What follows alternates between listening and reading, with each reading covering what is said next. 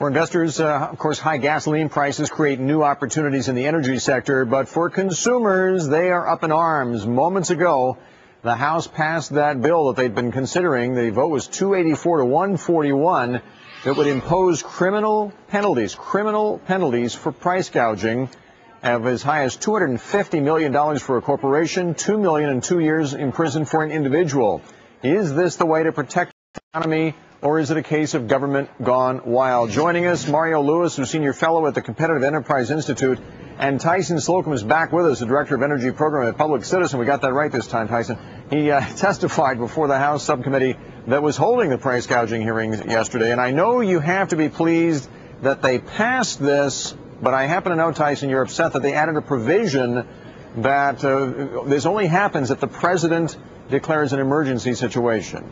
That's right. I mean, this price gouging legislation is only going to come into effect in very limited circumstances, only when the president declares an emergency, like something after a Hurricane Katrina or when the tornadoes hit Kansas. So it's only going to affect a small region. I think this is the least that Congress can do, is to make it illegal for already profitable companies to exploit consumers during a time of national crisis or an emergency. What do you think, Marlo?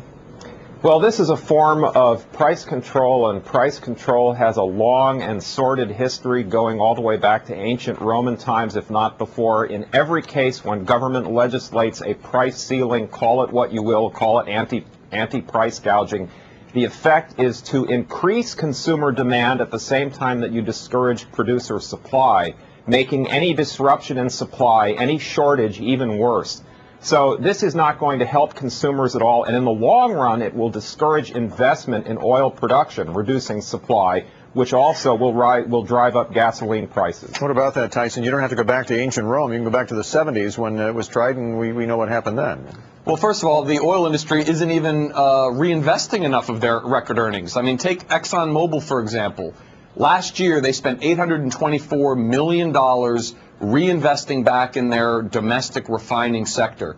Sounds like a big number, but when you compare it to the $37 billion that Exxon spent last year buying back their stock and paying out to shareholders, this shows that the industry has no plans to build any new refineries. They aren't reinvesting adequately. That's why we have all these refinery outages at a time when government has no price controls, no price gouging legislation. The industry isn't stepping up. They're not reinvesting in their aging infrastructure. They're not building new refineries. We need to protect consumers from this price gouging. And let's face it, Marlo, the so-called crack spread that measures the difference between the price of oil and gasoline right now is at around $36. I mean, it's very high at this point, relative, historically speaking.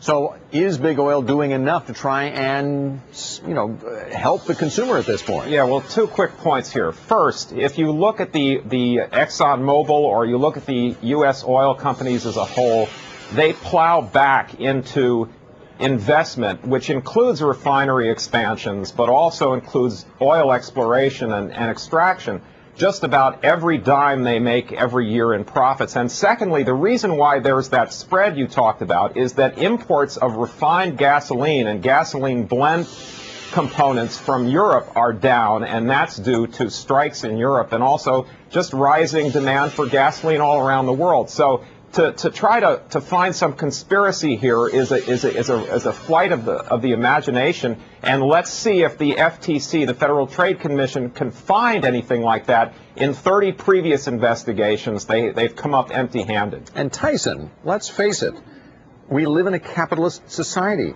Profits are the goal, and good for the oil companies if they are able to profit from what's going on right now. There have been plenty of years, they will tell you, when they weren't profiting, when oil was much, much lower than it is right now. Profits are great when it's coming from a competitive market. We don't have an adequately competitive market. We've allowed all of these huge mergers to occur. I mean, Exxon and Mobil used to be global competitors. Now they're on the same team. The same goes with Chevron, Texaco, ConocoPhillips.